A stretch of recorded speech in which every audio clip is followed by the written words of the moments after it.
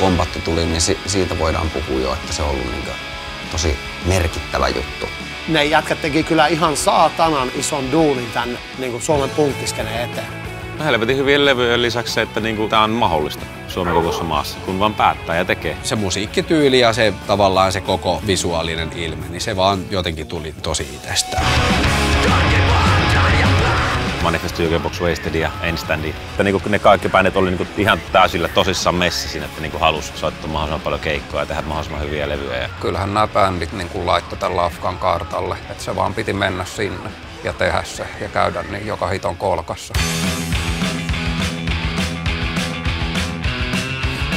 Aikanaan siis Combat Rock oli joillekin tämmöisille, jotka kuuntelevat vähän tuommoista kovempaa punkkia, niin jopa haukkumassa vähän. Combatin niiden tietyn ajan 2000-luvun puolenvälin bändien kautta varmaan on älytön määrä ihmisiä löytänyt punkin ja ton koko alakulttuurin.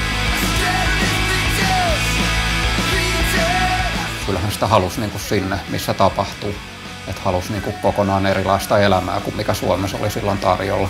Mielessä vaan palo semmonen joku, että tää on se, mitä haluu nyt.